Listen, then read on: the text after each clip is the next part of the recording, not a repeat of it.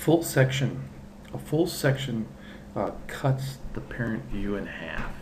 So we're going to cut this object right in half. So that's what a full section is.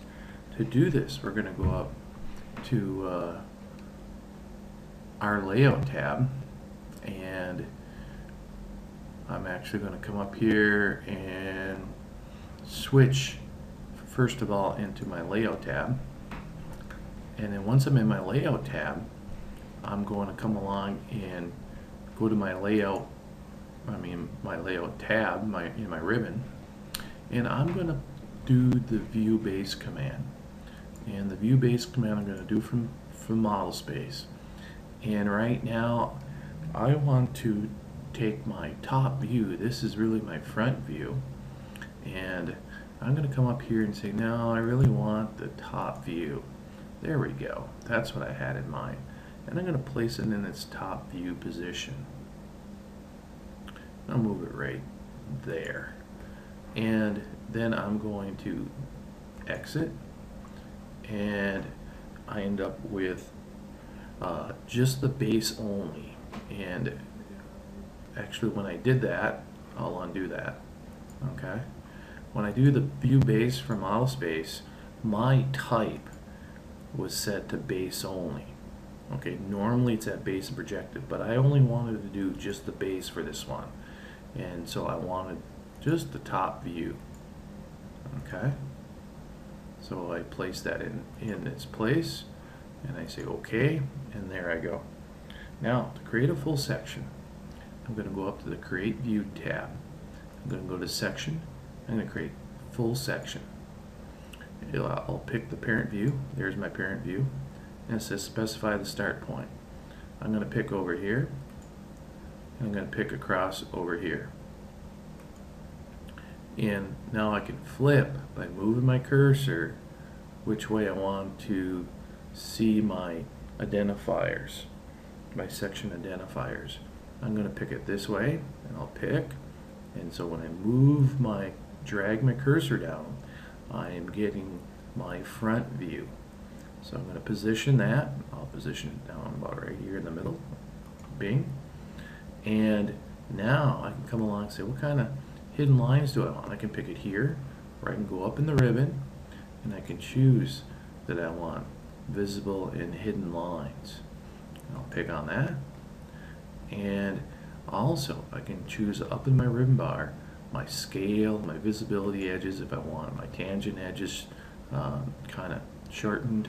I also have it saying it's a full section, and my section depth is all the way through, meaning I'm seeing all the way through my object. I'm not stopping at any certain distance, or I'm not slicing it. My identifier is listed as A, so right now I'm going by default, which is the A identifier. I am showing hatching. I can turn that off. I can move this later on. I can move the views if I needed to. I'm going to say OK. Boom, I've created my full section. Okay. Now,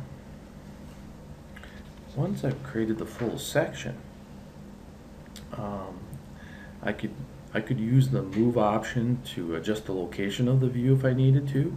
But what I want to do is I want to come up here in this upper right hand corner and make an isometric section view. I'm going to do that with the projected command. So I'm going to come up and pick projected, and it'll say select the parent view. I'm going to work off this front view, and then it says specify the location. I'm going to just drag it up. I'm going to place it up here, and I'm going to place it, bam, and then I'm going to exit.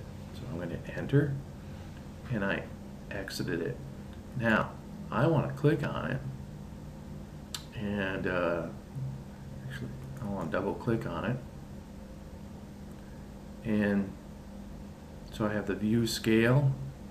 I can move the positioning of this if I needed to, and if I go with this dot here, I can change my hatch patterns. I like the hatch patterns, that's fine, but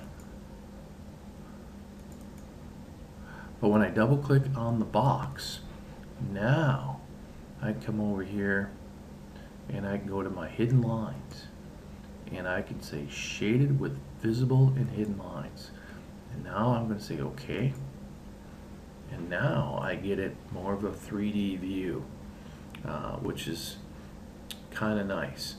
And in this case, I'm saying, well, do I really, if it's a 3D view, do I really want the hidden lines? So what I can do is double click on the box and come back and say, all right, let's go to hidden lines. I'll go shaded with just visible lines.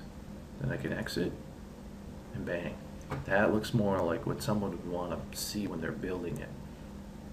So now they have their top view, they have our full section view, and they have a full isometric section view. So remember, our full isometric section view must be projected off of our front view. So once again, our full section, we started with the base. And when we started with the base, our type was base only. We threw in the view we wanted as our base. Then we came up to section, and we did the full section, full view. And we created our section.